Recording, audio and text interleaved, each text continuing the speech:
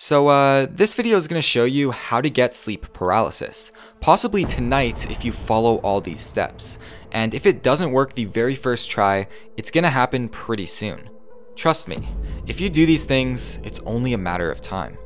The key to entering sleep paralysis is to trick your brain into thinking you are asleep. And you can do this by using a 3000 IQ play that is proven to work. You might be wondering, why would you want to willingly paralyze yourself? Well, it's kind of like jailbreaking your phone. You're expanding the limits of what the device can do and unlocking entirely new areas. The only difference is your phone can be replaced and your brain can't. But I'm not here to tell you what you should or should not do. These are the steps. Follow them at your own risk. Let's get started. Step 1. Prepare. You can skip this step if you're already in bed, ready to go to sleep, but preparing for sleep paralysis will increase the chances of it happening. One way you can do this is by deliberately messing with your sleep schedule. Get up early in the morning, take an evening nap for about an hour or two, stay active for a while before going back to bed, and this should do the trick. Step 2. Set an alarm. Sleep paralysis can happen at any time, but it does occur more often in the middle of the night, during the REM stage of sleep.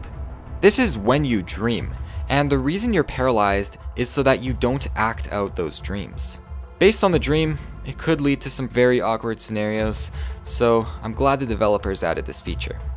Pull out your phone and set an alarm 4 to 6 hours after you normally fall asleep. Then, go to sleep.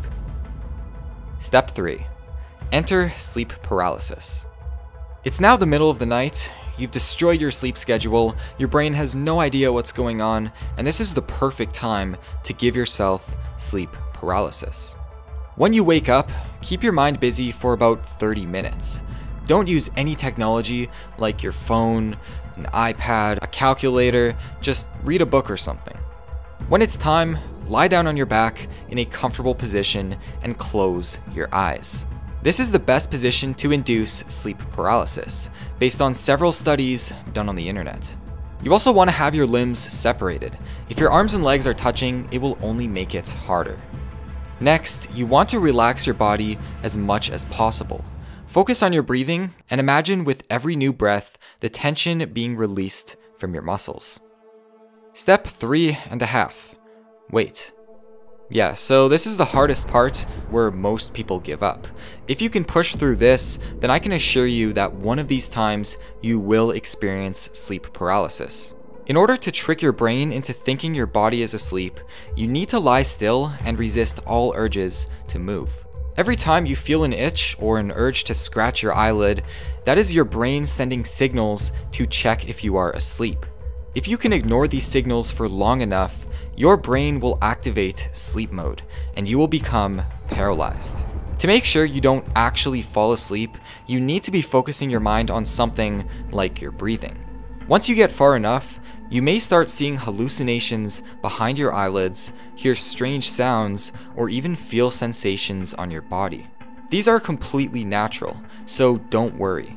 If this happens, you are very close to entering sleep paralysis.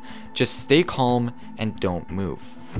After a while, you might feel a tingling or vibrations surging throughout your body. Some people don't feel anything, but this is usually what happens to me and most others, and it means your body is entering sleep paralysis. Congratulations, you can no longer move. Now believe it or not, many people induce sleep paralysis on purpose like this all the time, because there is a major benefit if you know what you're doing. Your body is now halfway in between the real world and a dream, and if you know a few simple steps, you can enter directly into a lucid dream within minutes or even seconds and start controlling anything you want.